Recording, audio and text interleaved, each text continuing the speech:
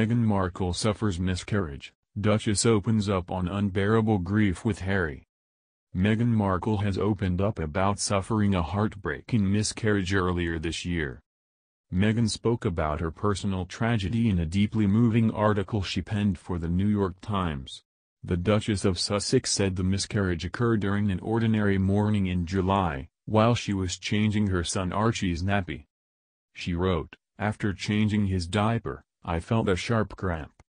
I dropped to the floor with him in my arms, humming a lullaby to keep us both calm, the cheerful tune a stark contrast to my sense that something was not right. I knew, as I clutched my firstborn child, that I was losing my second." The Duchess of Sussex went on recalling the pain she and Prince Harry experienced in the immediate aftermath of the miscarriage. "I felt the clamminess of his palm and kissed his knuckles, wet from both our tears. Staring at the cold white walls, my eyes glazed over. I tried to imagine how we'd heal." Meghan, who has described the loss of a child as an almost unbelievable grief, realized during her traumatic experience miscarriages are far from being uncommon. She wrote, "Losing a child means carrying an almost unbearable grief, experienced by many but talked about by few. In the pain of our loss, my husband and I discovered that in a room of 100 women, 10 to 20 of them will have suffered from miscarriage.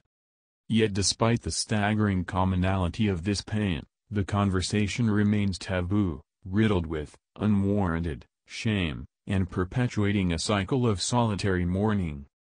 Some have bravely shared their stories. They have opened the door, knowing that when one person speaks truth, it gives license for all of us to do the same.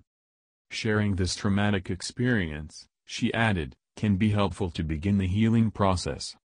She continued, "We have learned that when people ask how any of us are doing, and when they really listen to the answer, with an open heart and mind, the load of grief often becomes lighter, for all of us. In being invited to share our pain, together we take the first steps toward healing." The Duchess also touched upon 2020 as a difficult year for the whole world, filled with unexpected events, such as the coronavirus pandemic or the death of George Floyd, which have sparked long-lasting consequences including national lockdowns and Black Lives Matter protests around the world.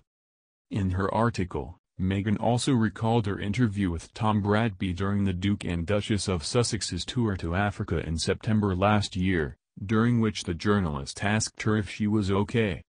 The Duchess believes checking onto one another may be the key to be able to heal after a difficult year and get together despite the limits imposed by the coronavirus pandemic.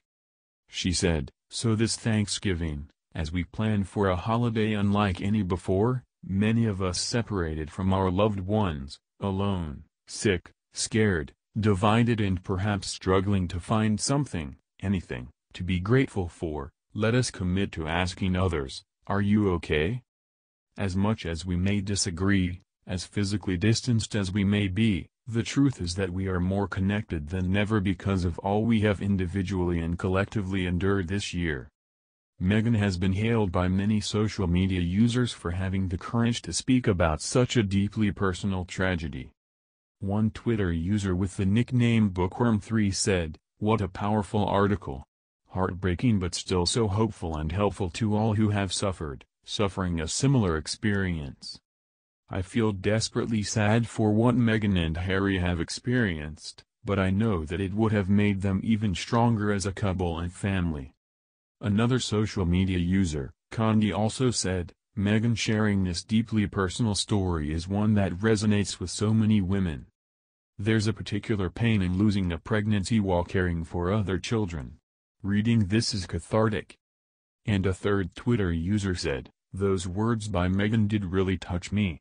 All my love to Meghan and Harry, sad they have to share this painful information with us. I hope this will help others."